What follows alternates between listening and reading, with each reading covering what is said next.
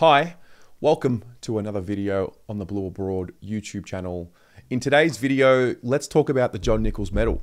Let's talk about the top 5. I'm going to predict who I think will be in the top 5, and then I'm going to ask you to predict who will be in the top 5, and we'll see how close we can get to the winners. Now, I remember my preseason predictions.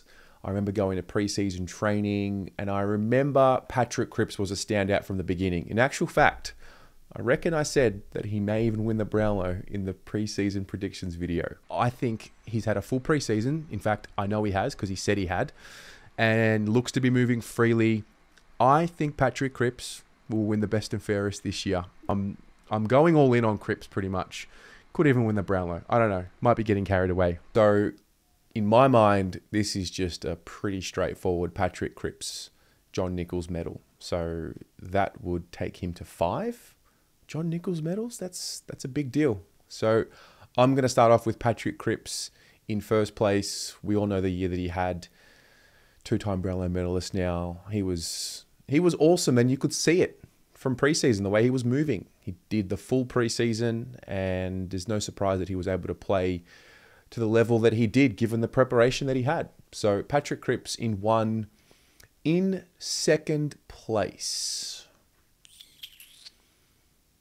In second place, I'm going to go with Nick Newman. Yeah. He polled very well last year. And I think the defensive side of the game and the role that he plays, I just think there's a high level of trust with Nick Newman, and he had a really strong season. I thought this was the best season of his career, following up what I thought was the best season of his career last year. And I think we are seeing the very best of him. One of the few players on the list that I look at now and I say, well, you just do the basics really well. Competes at a high level and does the basics well. And I think he will be rewarded with second place in the 2024 John Nicholls medal. In third place, I'm going to go with Jacob Wiedering. Yeah. Jacob, I'm guessing what is valued on the inside, and defense is definitely valued. And I value Jacob Wiedering and what he does for this group a lot. And I do wonder, given the coaches are voting for the John Nicholls medal, I do wonder how much gravity gets put onto, the leadership positions and fulfilling those leadership positions and carrying the standard. And I think Jacob's season, he's all Australian, so he had a great year. He had an injury interrupted preseason, had the calf. And so for him to prepare the way he did, get injured, and then find a way to recover the way he did and play and impact the way he did, I think will be viewed in a really high light. And so I'm going to put Jacob Wiedering third. In fourth, I'm going to put Harry Mackay. I think Harry Mackay. Now, Harry Mackay was the other one that I thought looked really good in the preseason. And he was moving very well, very freely. I remember it clearly. It was Cripps, Harry, and I liked what I saw from Motlop and Elijah Hollands. But Harry Mackay, this is actually a really good story. And I think because he's a highly paid player and highly invested player, and we talk about that a lot. So there's expectation that Harry's going to be great. But, he struggled a lot last year. He lost his confidence.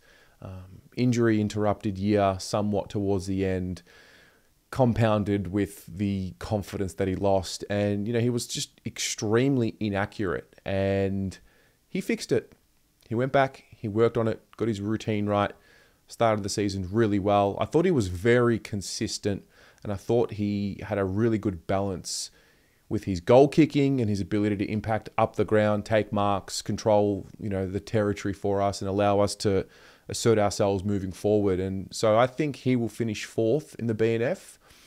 And then 5th, honestly, I'm tossing up between Blake Acres and Elijah Hollands. I think Elijah Hollands was really good. I think they were both really good.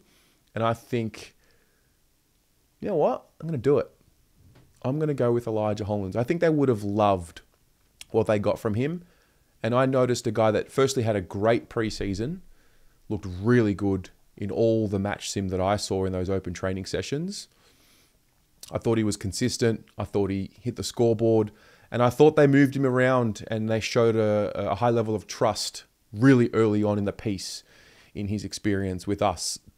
And I think he might surprise some people and finish in the top 5. If it's not Elijah, then it'll be Blake. So that's my top 5. What about you? Have a prediction. Leave a comment below. 1 through to 5. Who you got? And I'll report back on probably Monday. The best and fairest is on Sunday, the 6th of October. So I'll have all the stories and all the recap from Sunday night for you on Monday. And we'll go from there. Go Blues.